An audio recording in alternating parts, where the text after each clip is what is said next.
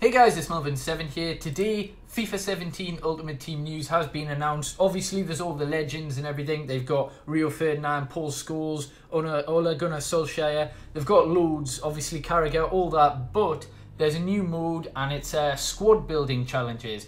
And although it doesn't sound, too great, when you actually get into it, it really does. It like the final bit, the fact that you get rewards and new players for actually getting a full group of these challenges completed is fantastic. I'll leave a link in the description to EA's official article where they go through everything that I'm saying right now in the video if you can't be asked to listen. But yeah, anyhow, so as you'll see on screen now, there's a few screenshots for it. So you've got different challenges that you need to do, and it's basically building a squad. So there'll be challenges, hybrid challenges, and on the left in this image you'll be able to see that there are specific things that you have to hit in order to do it. So 2 nations, obviously you need 2 nations, you need to get a certain level of chemistry, and then once all of them are ticked, you submit it, you get it done, and then you've got that challenge complete. Now an interesting thing is says build a team which fulfills the requirements of the challenge using items from your club or from the transfer market.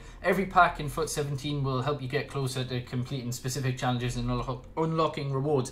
I'm not sure if you're required to open a certain number of packs or what the deal is with that. If some challenges can only be completed with packs, some only from the market, maybe there's time limits on some, I don't know, we'll have to wait and see. But as I say, the main important thing is the rewards you get for completing groups. They're grouped, so I don't know how many there is, they haven't said, but for instance 4 or 5 challenges in one group. Once you've got all of them done, you get special items, and the one that they showed in the little trailer they had was a David Villa card, and the card design looks really nice. You'll be able to see it on screen now. So let me know what you think about this. It's about time they did something like this, and this kind of looks a bit like I think it was FIFA 10 or FIFA 11 when they had a collection book thing where you had to pack a certain number of players, and once you did, you got a special version of something. It's a bit like that, and it's about time they brought it back, so I'm happy they have. Let me know what you think. Hopefully you haven't enjoyed. Subscribe if you haven't already, like the video, and yeah, peace.